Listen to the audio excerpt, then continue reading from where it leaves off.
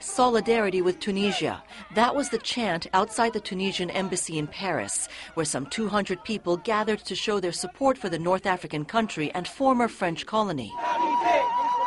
It comes one day after gunmen opened fire inside a Tunis museum, killing 20 foreign tourists and 3 Tunisians. We can't give in and ignore this. If I'm happy today, it's because of the solidarity shown by France.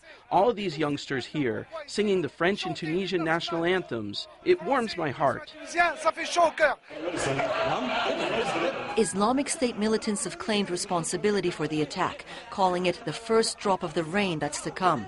The assault comes at a fragile moment for Tunisia. It's just emerging to full democracy after its pioneering popular uprising 4 years ago. It's a direction these protesters refuse to surrender. We need to convey the message to the terrorists that we are not afraid. Tunisian women and men are still standing.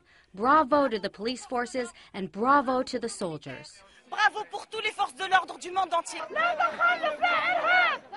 Tunisia says it's deploying the army into major cities for beefed-up security, and that 9 people have been arrested in connection with the attack, the worst assault in the fledgling democracy in over a decade.